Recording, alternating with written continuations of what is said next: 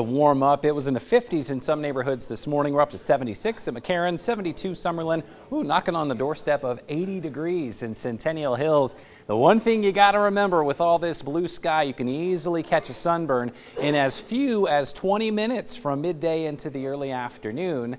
As our temperatures climb to the mid-80s around 3 p.m., 4 p.m., 5 p.m., the sun actually gets a little lower in the sky, so the sunburn risk a little less later into the day. But hey, what to do to prevent a sunburn? Well, just put on some sunscreen, SPF 30 every couple of hours, wear a wide-brimmed hat, seek shade, obviously, whenever it's possible, and you may even want to consider sleeves and pants. Cover up from that sun because it can do a number on your skin. Now, later on, 6, 7 p.m., as we get ready to watch our Golden Knights take on the San Jose Sharks. They're up in California. So the official Golden Knights watch party at the Henderson Pavilion looks pretty great. Low 80s to start, falling quickly through the 70s. And hey, by the end of the game, we may be down into the upper 60s at the Henderson Pavilion. So you'll need to bring a light jacket or a sweatshirt with your blanket if you're headed to Henderson to watch the Golden Knights with hundreds of other Knights fans. Temperatures this Thursday afternoon, toasty, 86 my forecast for Las Vegas,